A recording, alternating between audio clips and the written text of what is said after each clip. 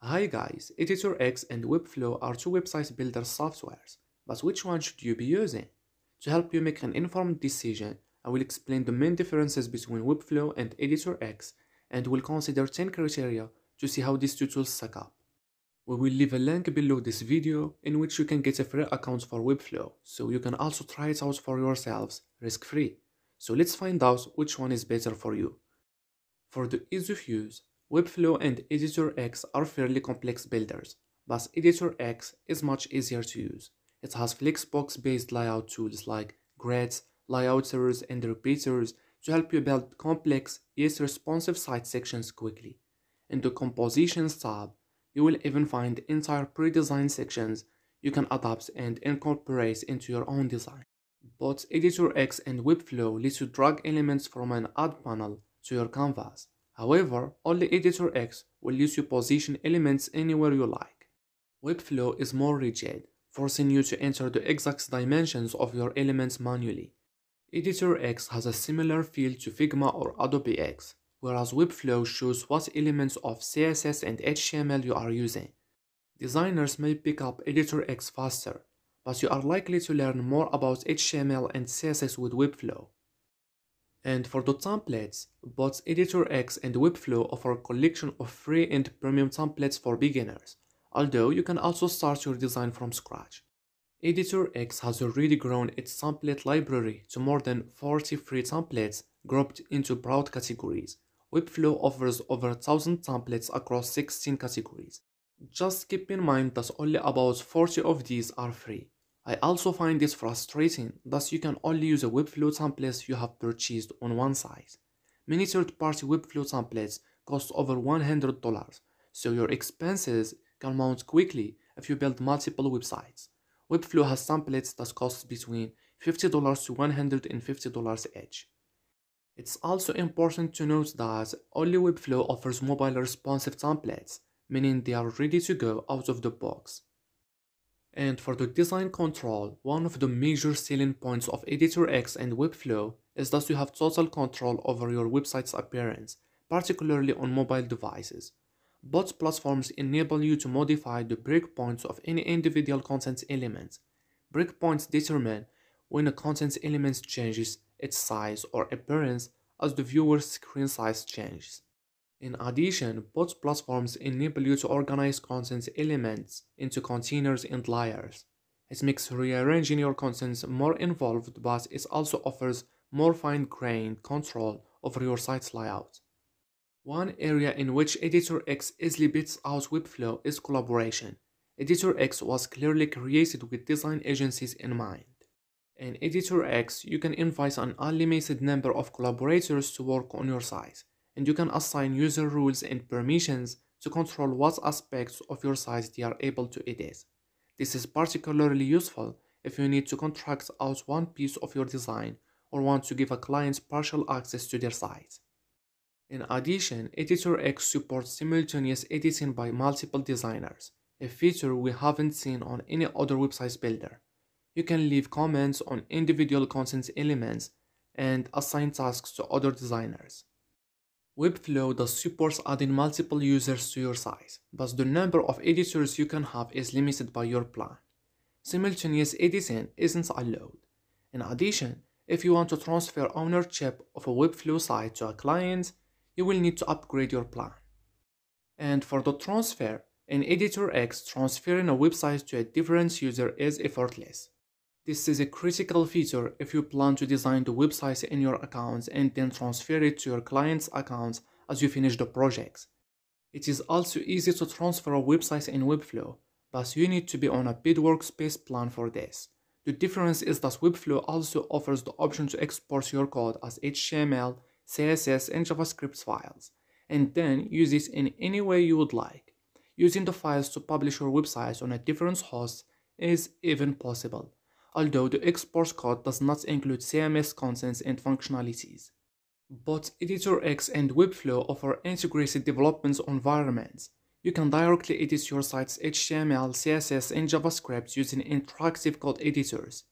Webflow's development environment is slightly better for in-depth programming, but both editors work well for customizing content elements.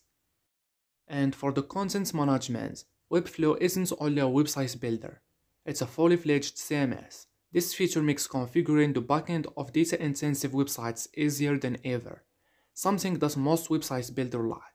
Users can build dynamic blogs, portfolios, and more using a code-free backend interface, making building for the web that's much easier. And for the e-commerce features, Editor X meets all your e-commerce needs as it is a Wix product, which means access to the vast ecosystem of 250 apps for marketing, bookings, shipping, and more.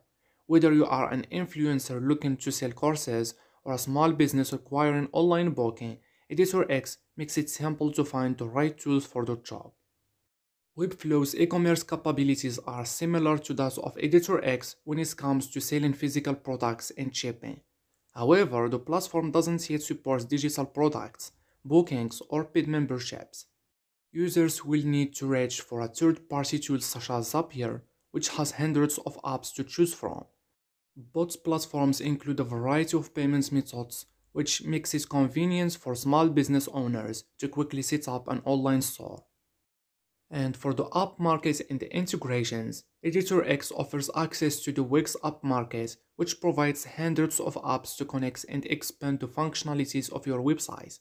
You can find robust apps to help you integrate external tools, add marketing capabilities, improve SEO, and pretty much anything you can imagine.